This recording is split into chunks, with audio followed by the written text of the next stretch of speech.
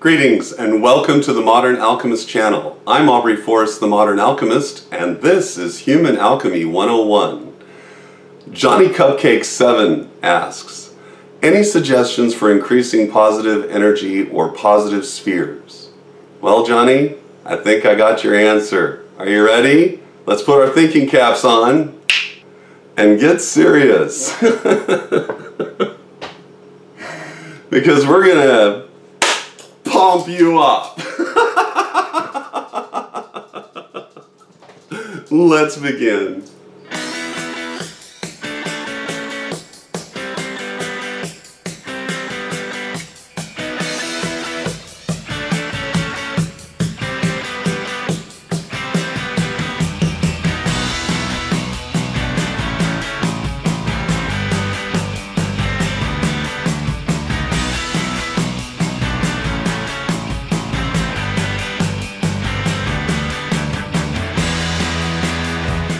Alright, so the question then is how to increase positive energy, how to elevate yourself, move among the spheres, however you wish to describe it.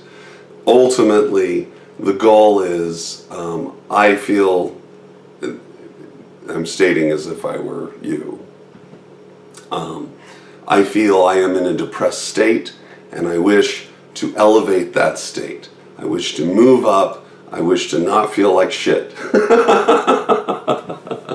And that's really it, right? That's what we're all in for. Well, to be quite frank, this is one of the core components of Temet Nose to me.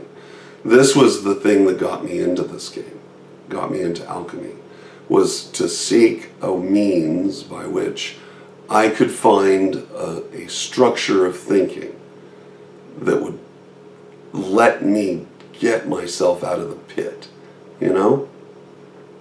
And this is something I think that affects a great many people who are within any spiritual community, whether it's an esoteric community or a Christian community or what have you, that those who find themselves the most sensitive to the veil, to other human beings, to the affairs of the world, find their consciousness is pressed upon, and it results in anxiety and depression. So the first thing that you have to realize is these tools that I'm sharing with you then are tools that I've proven to be effective for myself.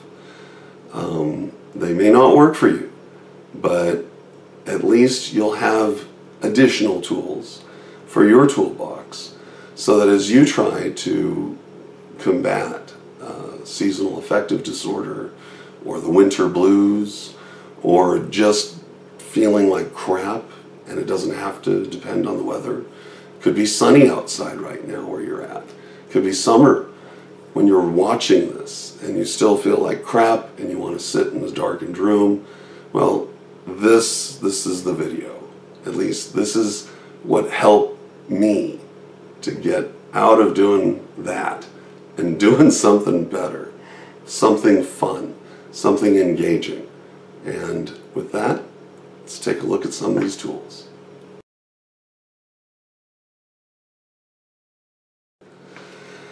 All right, tool number one. The first thing that you want to recognize is this. Are you suffering? Or are you suffering because you're suffering? You have no idea how important the distinction is. If you're suffering genuinely because something horrible has happened, right? Death of the family or loss of job or something like that, then that suffering itself, that emotion can be tracked to something substantive, something that is legitimate, something also that is temporary, right? Because the event is a point in time, and then we navigate ourselves around that point until at one point we find that our orbit around that event has been removed significantly so that the event no longer really affects us. It's always going to be part or a component of who we are, who we become, but that doesn't mean it has to drive us, to affect us. Now, that's that. If you're suffering because you're suffering, that's an entirely different state of being, because now it's woe is me time, right? Oh, my life is so horrible. Why is your life? Oh, because I'm so depressed. Well, why are you so depressed? Because my life is so horrible. And yet, the person who is suffering because they're suffering, they can't actually logically qualify or quantify the degree to which they're suffering, because it's extended one level of separation from an actual reason to be not feeling good. So if you can get your mind around that and go, oh, okay, that's like a toe hold on the cliff face where you can take a moment and think. Because the way to get through all of this is not to feel your way through it. You need to be Virgil. You need to be Virgil to your own Dante as you descend into the rings of your own hell. That's what you have to be. And Virgil is the voice of reason. Virgil is the person who is helping Dante, who is also you, interpret what it is that's going on and explain it to yourself. And this is what you need to do, is adopt that. Now, elements of this, which are helpful, I've presented in a previous podcast, and so Human Alchemy and the Art of Thinking.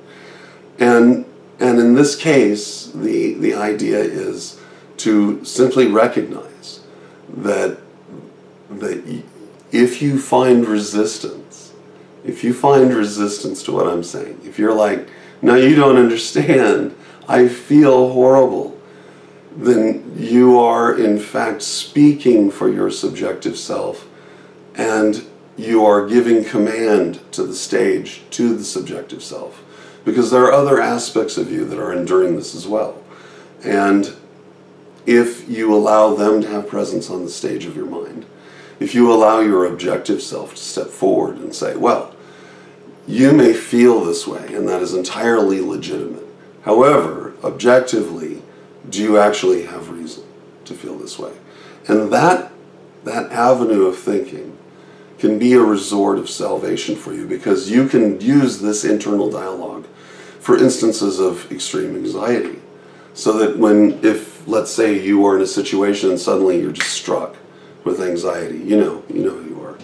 You're maybe at the milk aisle, and you're looking at all the different milk, and you're like, there's too much to choose from. Why can't it just be one brand of milk? I don't know. That certainly, I've had experience in the milk aisle, right?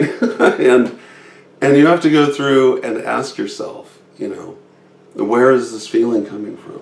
Catalog all the things in your life that are good. And if there's stuff that's wrong in your life, guess what? We're back to that core again, where, oh yeah, there is a good reason to not feel good. And you can grab onto that and do something about it, right? Instead of suffer because you're suffering. So as you tick things off, well, the job is working fine. I may not like my job, but my job is my job, and it's paying the bills, kind of, right? It's getting me through. Then that isn't part of your anxiety. If there are elements of your work, then you can work yourself through it and look at the parts of your job that you have control of and the parts you have absolutely no control of, and learn to come to terms with that. Because it's the subjective self's need to constantly have its thumb on something and have control of a thing that actually is causing some of your anxiety. Because the subjective self has a singular location. It can't be everywhere. And so it'll start feeding on itself and creating anxiety where nothing needs to exist at all, right? Oh no, this person didn't email back to my proposal, and I just wrote it like 5 minutes ago, and it was really important to me, and it doesn't seem to be important to them. What's going on? And this brings me to my next key, the next tool that you can put into your toolbox to help you resolve this, and that's the tool of understanding what priorities are.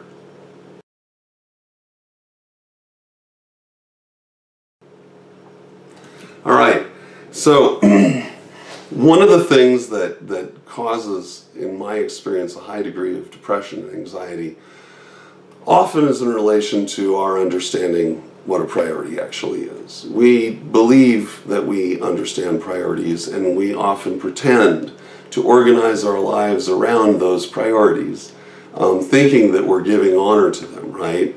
By thinking about them once in a while, or maybe making a list, or trying to make a resolution, since it is New Year's resolution time, trying to make that a priority, right? And instead, when we fail, when we don't meet the needs of those asserted priorities, then we become depressed, we become anxious, we become guilty. We have regret or remorse, and a whole slew of other negative emotions, all of which are manufactured internally, unless we actually owe something to someone, we are obligated. And then there's an external pressure applying itself in addition to our own internal dialogue, which is self-defeating at this point.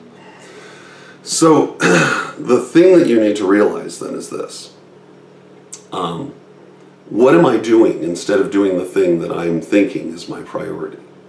If, let's say, I state as a resolution, I want to lose weight, but then I'm not doing anything to lose that weight. Or let's say as a New Year's resolution, I want to be more productive with regard to certain things I want to research or do or work on or create, or clients I want to develop, or what have you. Any number of things that are the result of you creating and producing and not meeting that demand that you internally, let's say, create or produce for yourself. Remember, external pressures are different.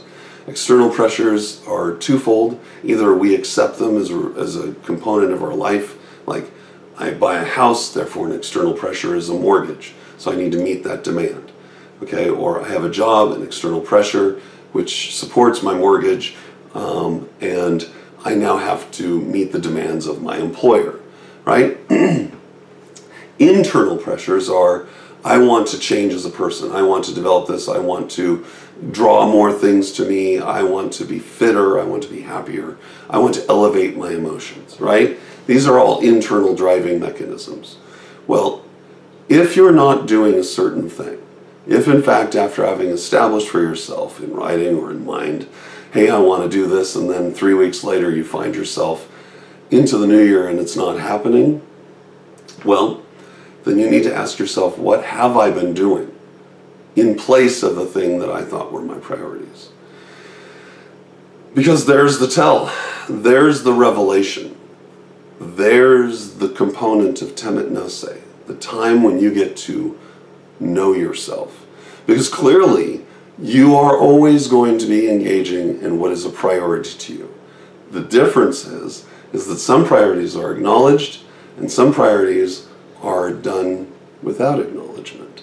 Some priorities become your favorite sin, where you say to yourself, oh, I know I shouldn't be eating this cupcake, or oh, I know I should probably be spending more time working on this account rather than playing some Call of Duty, even though I feel really stressed and I want to shoot something. I don't know. I don't play Call of Duty. I play Warcraft. So I spell something. Lightning bolt. But either way, you have to ask yourself then, where is my priority? Because if I'm doing the other thing, then why is that actually a priority? Is it a self-nurturing thing? If you're spending more time recreating than you are creating, what is it about the recreation that you need? What is it supplying for you? And how is that telling you about yourself? Because all of this stuff is what impacts your ability to do everything else. And if you don't understand what your actual priorities are, then you can never actually fulfill your potential, because you will never get out of your own way. You'll always be in your way, always telling yourself, oh, I'm a failure, even though you're succeeding at something you never actually considered was a priority. But we are always successful in the things that are important to us. And those become our priorities, whether they're hidden or whether they're overt, whether we acknowledge them or whether we deny them. Our actions reveal the truth of what they are. And as such, by your own fruits, you shall know yourself. Okay, so the next step with priorities is understanding that not everyone else has your priority. So if you find that you are encountering tension with others because they don't seem to think that they need to drop everything they're doing to go do whatever it is that you think is important, that's okay. You just have to recognize that you can make a choice at this point. You can choose to find your anger and unleash the subjective self on the situation and let it distort what could have been an okay situation into something that is no longer okay. You can choose to do nothing and just let whatever priority now expire or be unattended. So let's say you say, hey, would you go water those plants for me? And your friend decides, or your companion decides, hey, I'll get around to it, and then they never get around to it and your plants all die. Well, ultimately, because that was your priority, it's incumbent on you to make sure that it happens, which is your third decision. To accept the truth that not everyone's priority is your priority, and then just go do it. Just get up. Go take care of whatever business you need to take care of and get that off your list. And then go do something else. And don't begrudge another person, because guess what? They have their own priorities. They have their own stuff that they want to do. They have their own stuff that they're trying to do. And they have their own guilty list of stuff that they said, hey, I really should be doing this, but they're not doing it. And as a result, now they're just like you, feeling like crap, trying to elevate themselves, get their emotional state up, not feel anxious, because you know what? We're all in this together. So if you find yourself feeling anxious and depressed, trust me, you're not out there on your own. There is everyone out there doing the same thing. And that may not make you feel better, but it probably should, because misery loves company. And might as well be miserable with everyone, right? At least until you can spread some smiles, spread some joy, and realize that the true joy then, the true elevation, is to dispense with all the stuff that's keeping you down. Literally, it's like, let it go. Let it go. Can't hold it back anymore. Let it go. Let it go. Turn away and slam the door. I don't care what they're going to say. Let the storm rage on. The cold never bothered me anyway. That is the best advice, because we hold on to so much stuff. We accrete stuff to our soul. It just sticks to us. And then we don't know what to do about it. We don't realize that we can just kind of wipe it off, you know? And sometimes we might have to get a little metaphorical chisel out there, chisel it off. But either way, get out there and make it happen.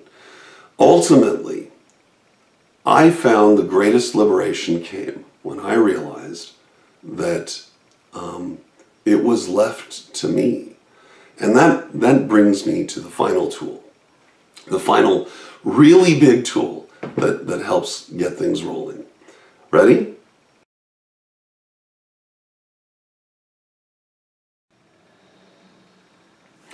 All right, the final big tool, the thing that I have found that really helps, is to understand that the universe functions on frequency and vibration, which means that we as beings of light, we as human beings, also function on frequency and vibration. What does this mean?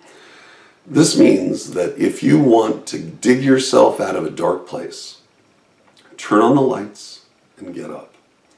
Get up and do something.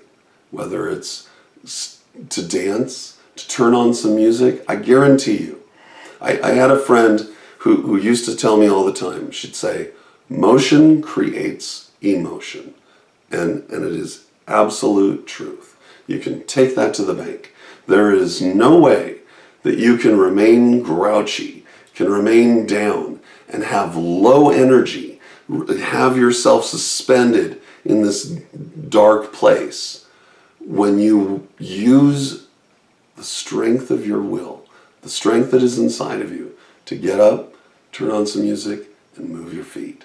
And find something that's upbeat, and enjoy that beat, and feel that rhythm, and recognize that that's the vibration, and that you are elevating your vibration. You've turned on the lights, which is elevating your frequency. You turned on the music, it's elevating your vibration. In this time of year, especially in the dead of winter, right now, this time of year, the biggest thing you can do for yourself is keep some lights on.